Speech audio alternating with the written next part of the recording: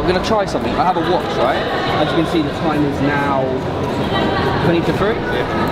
I want you just to think of a time. You have one? Yeah. Yeah? Okay, what I'm going to get you to do, so I know you can't change your mind, and the people at home watching know your time, I'm going to give you a pen and a paper so you can write it down. But I don't want to see it. So take it and just write it down and show the camera as well.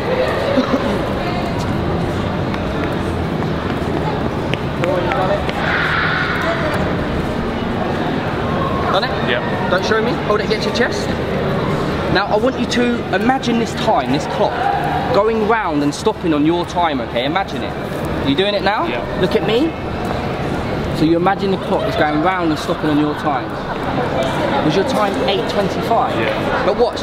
What we're going to do, the time, we're going to freeze it. Watch this, look. Just like this. Should get it. Hold your hands out. Watch. Jesus Christ. If you crack it open, look. Crack the ice open. What time does it say on it? 8:25. You could have thought of any time. That's amazing.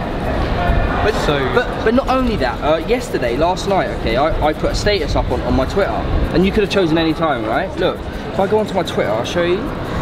I put up a prediction. My prediction was there, and it was of a watch, and it says, my prediction, you will think of this time, 8:25. That was 17 hours ago. That's amazing. Yeah, thank